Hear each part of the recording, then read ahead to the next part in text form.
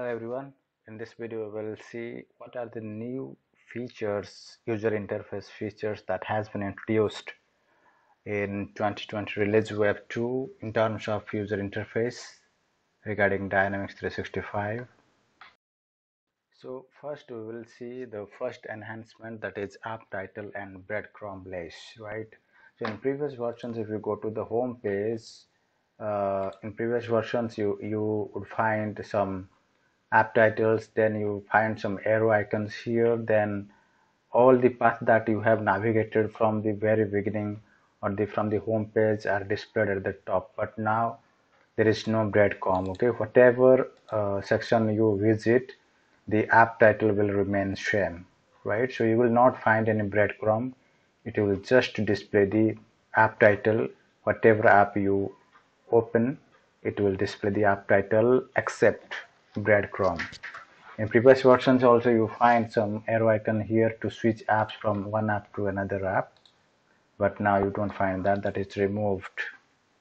And so if you go to the next enhancement in terms of user interface for Power Apps, page back button is introduced, right? If you go to here, you can see there is a page back button which will give you flexibility to navigate to the back screen. If you are in dashboard and you have navigated to accounts and you want to again go back to the dashboard, then you can just click on back button, which will do your work, right? And also if you are in accounts and you have opened an account and you want to go back to the account view, active view, or the previous view that you have just opened, then you can just click on this back button, then your work is done. So no need to no need to go for breadcrumbs or such kind of navigation. So this back button will solve our purpose. And the third change is app switcher improved, right? So previously you find there is a icon here, down arrow icon.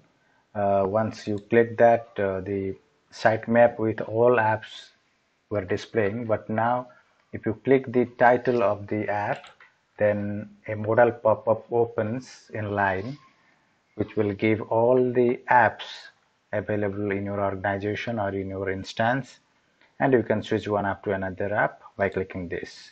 So by using this inline app switching, it is now good to be on the same form without loading a different sitemap for all apps, right?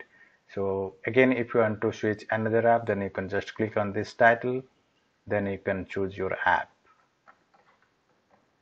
right? So this is the new enhancement in Web 2020,